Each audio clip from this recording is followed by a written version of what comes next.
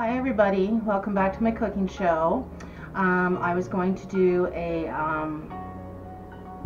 chicken Monterey, like I had mentioned in my last video, that I would probably do a chicken Monterey, but I think that I'm going to just, I don't plan things. See why I don't plan things?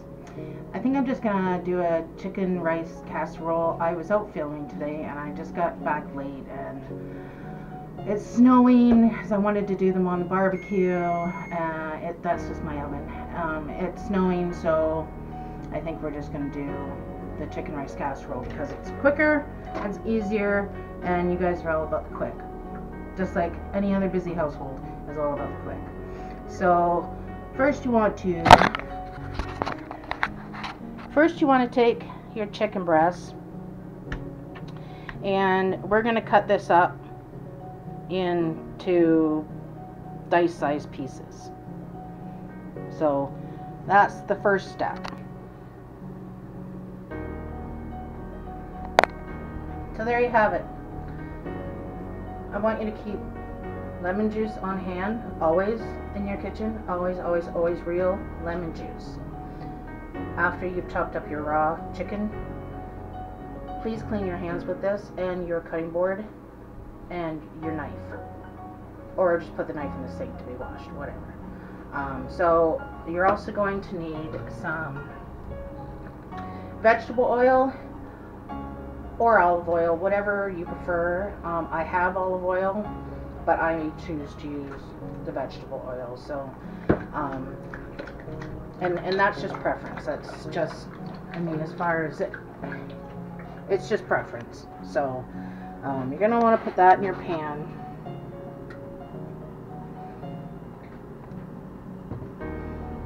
And then throw your chicken in and give her a fry.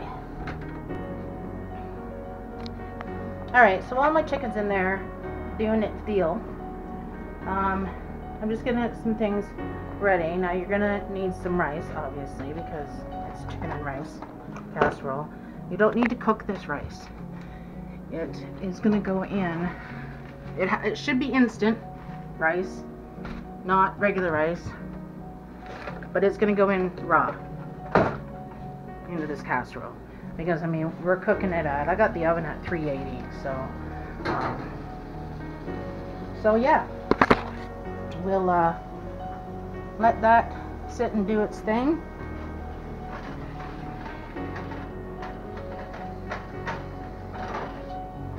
Now to this you can add whatever you want. I love garlic, so I am going to add some garlic.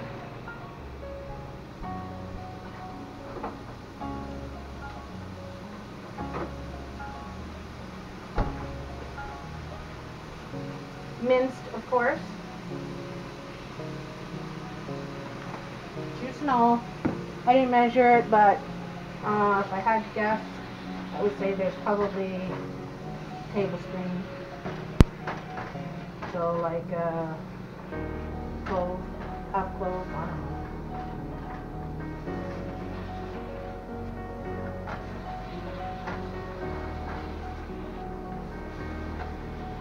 Yeah, so we'll just let this do its thing.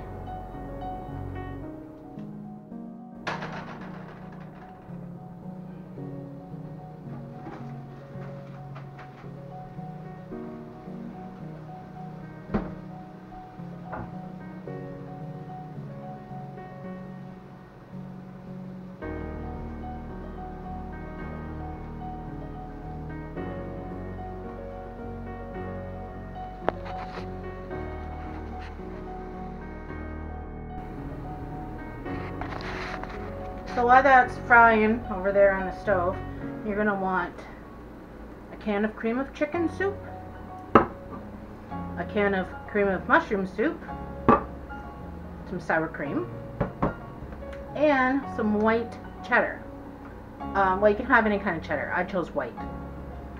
So mix it all into a mixing bowl, and sorry, I'm trying to prop you up. So we're gonna let's open these cans here.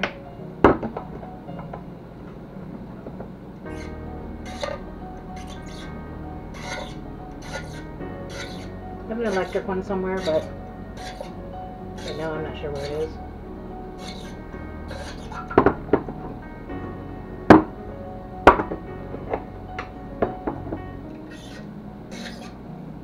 I'll probably serve this with garlic bread.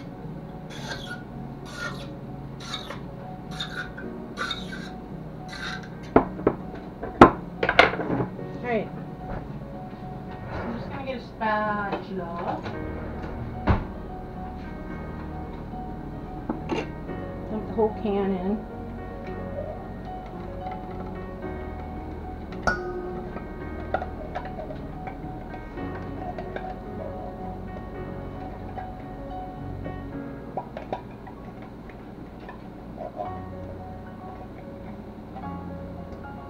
I'm making this right at dinner time too, so I'm not going to be able to clean up before I serve it.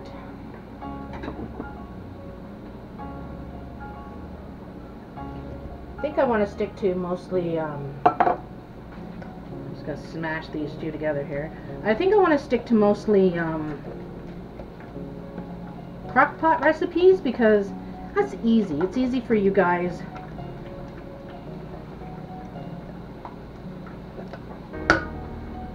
See what the chicken's doing here. Oh, that smells good. That smells so good.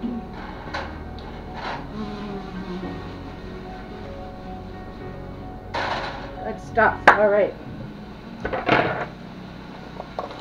Open up our sour cream. And have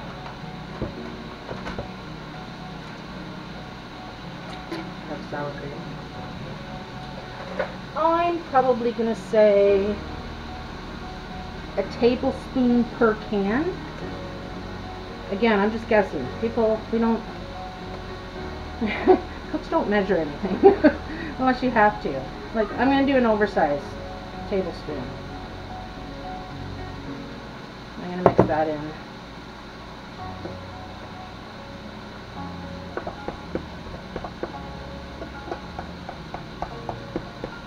Sure when Scott's going to be home, but right now it's 4:41. Said he's going to be late because he has to interview somebody for a job. So I think I've got some time.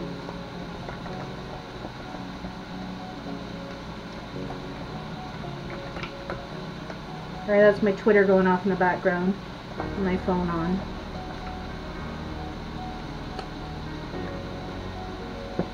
Oh, that's good. Yeah, I think that was probably about right.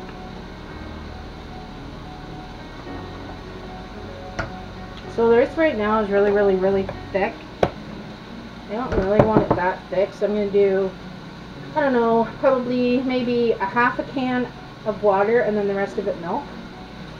And see what kind of consistency I get there.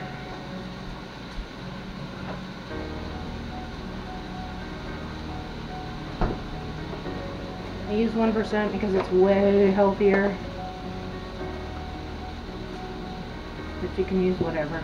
So I'm gonna slowly just add it just to see if that was enough or was it too much or.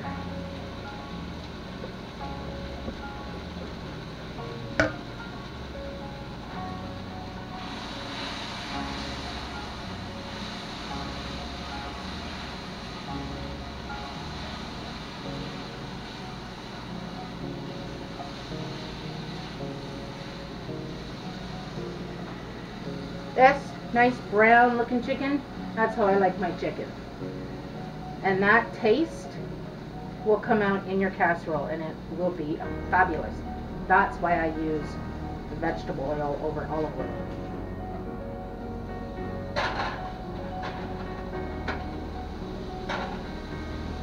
I'm just going to turn the heat off on that when I mix this up.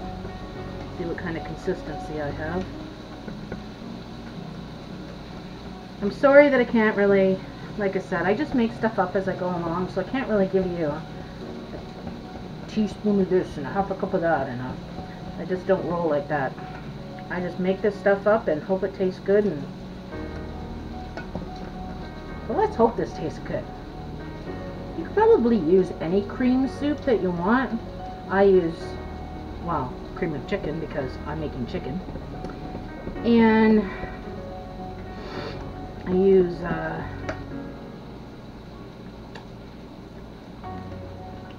tastes really good. I only used half a can of that mixture, so I would only do a half a can of the water and milk.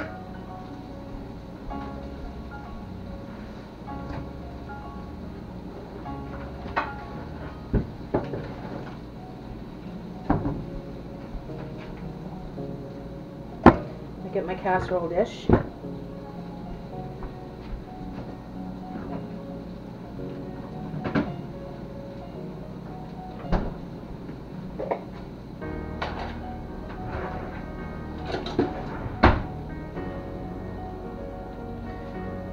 These dishes are really good. I probably don't have to butter it, but I'm just going to do the corners because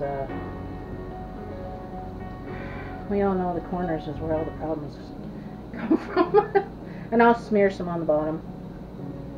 I just want to get my corners done. And then I'll just smear some on the bottom. Or you can use Pam or whatever.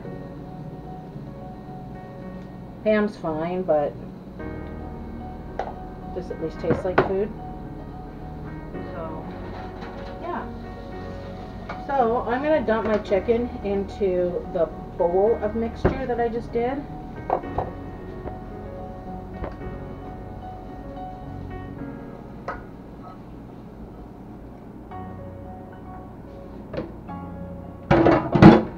Sink, rinse some water in it.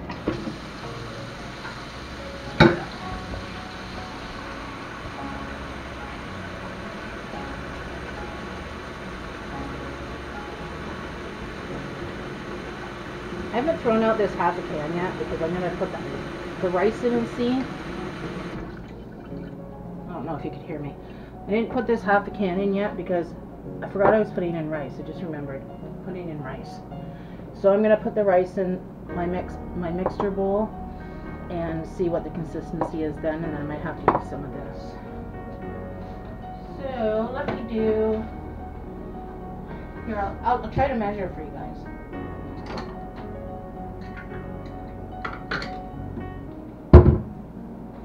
So, okay. Let's say, I'm going to dump this rice everywhere. Let's say maybe 2 cups. 2 cups of rice.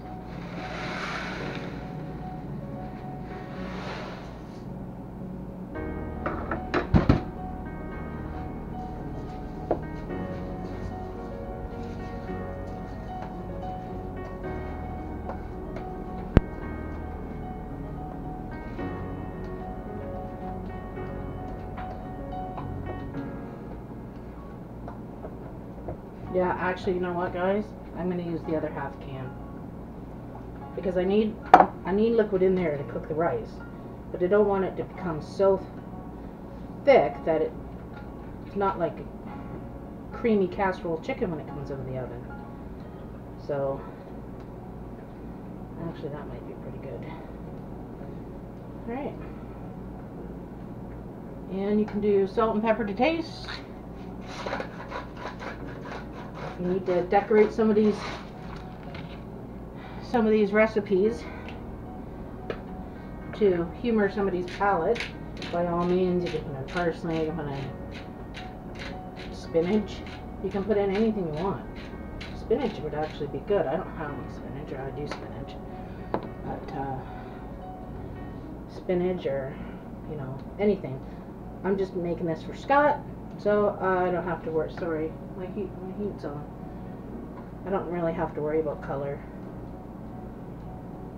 And actually, Scott likes his stuff spicy.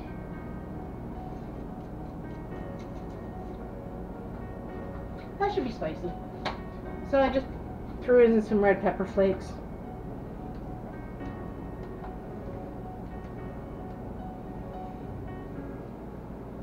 So I'm going to dump this in. Right, my bowl down.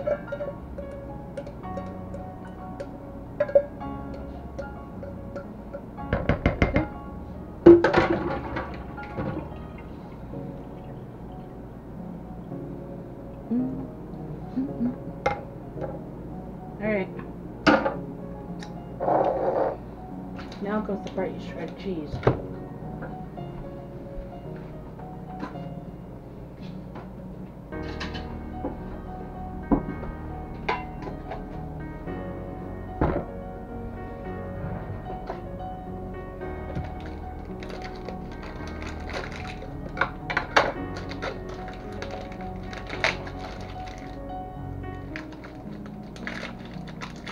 Alright. Cheese.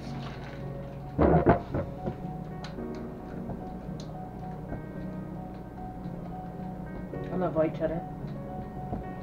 So hopefully this tastes really good.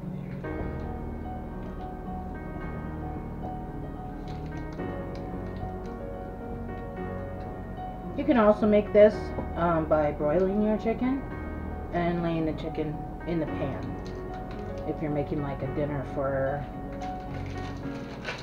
4 or whatever, you can get 4 chicken breasts, lay them in a casserole dish. Make the same combination in a bowl. Add whatever pretty colors you want to add, whatever spice you want to add, and then now me, it's just me and Scott, so I cut it up. Way easier. And I wanted to fry it instead of broil it.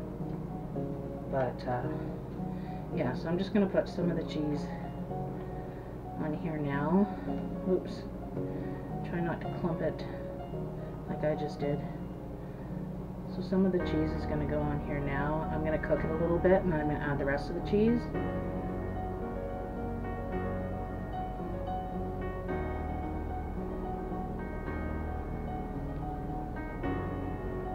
Oops, I'm making a mess. Alright. In the oven she's gonna go. What you bum bum, Harley?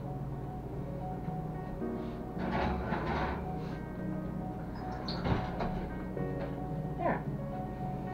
So if it tastes like ass, I'm obviously not gonna post the video. So if you're watching this, we've already eaten it, and it was fan-fucking-tastic.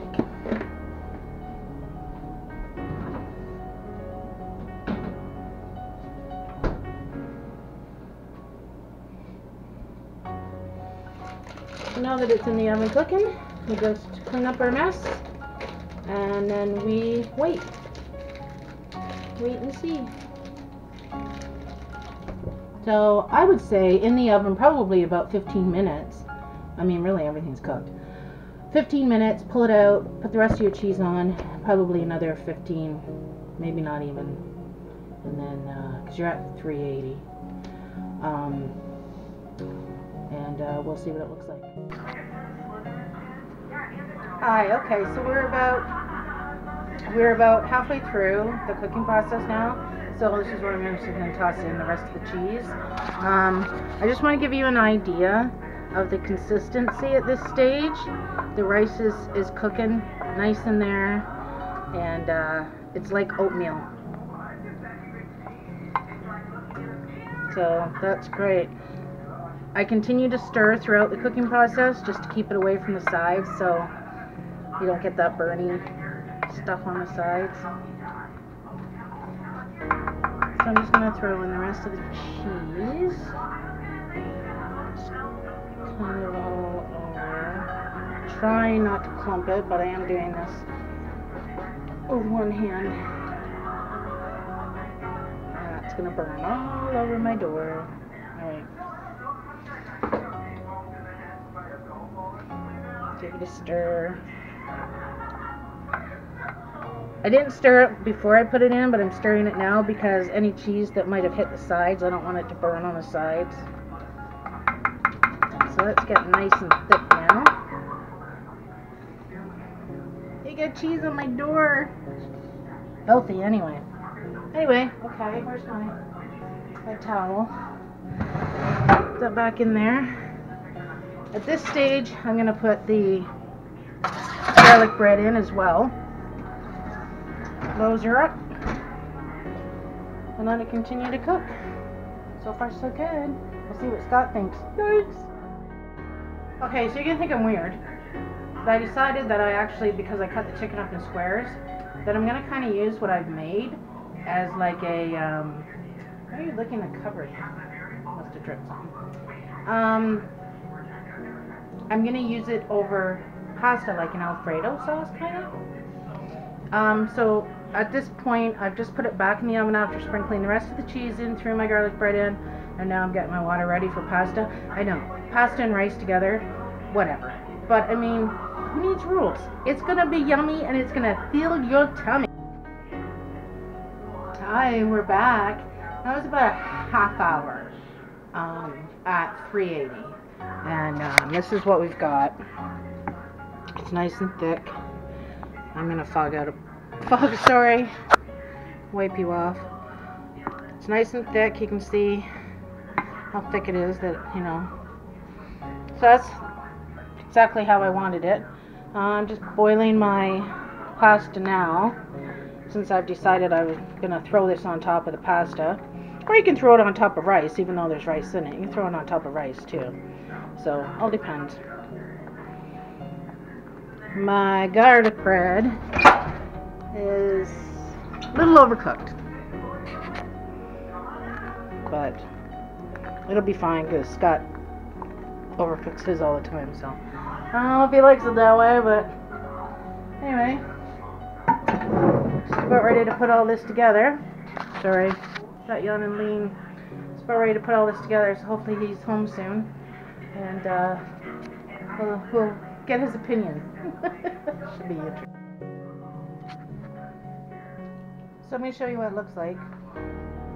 So that's what it looks like. All done. Looks like a lot of food, but trust me, Scott can eat it. He eats like one meal a day, so that's what it looks like. And see what he thinks when he gets home. Hi, well, I ate some, and I think it's good. Excuse me. It's filling. Very filling. And I got thinking, I never even told you guys that you can put like peas or corn or whatever in there. I didn't do that with mine because I hate peas, and my stomach hates corn. So, excuse me. Very filling. But yeah, you can put peas and corn and, you know, whatever, just drain the juices. I am gonna have to do this again. Okay, take 2. Okay, let's try this again. You guys can put peas in it, you guys can put carrots in it, you can put corn in it. Actually, carrots might be gross. The reason I didn't is because I hate peas with a passion, and corn hates me with a passion. So that's why I didn't put any in here. I guess I could have set some aside and put it in Scott's, but meh. Anyway, it's good. I've eaten it, and it's good. I could, even though I didn't put that much sour cream in it, I could totally taste the sour cream. It's fantastic. So yeah, I don't know if I would change anything. I put salt and pepper, or well, I didn't put salt on it when I served it to myself.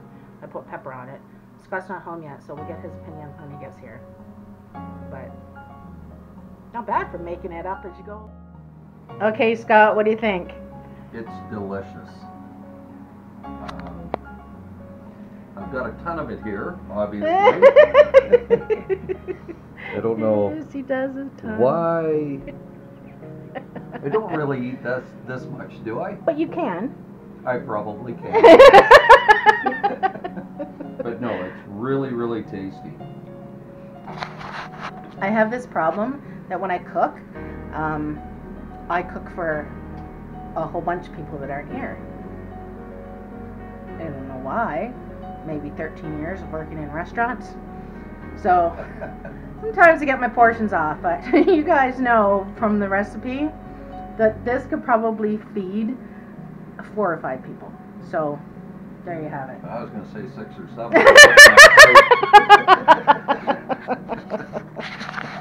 Anyway, thanks for joining me, guys. I hope it's good. I hope you like it. I hope you try it. And if you do and you like it or you don't like it, put it down in the comments below and let me know. See ya.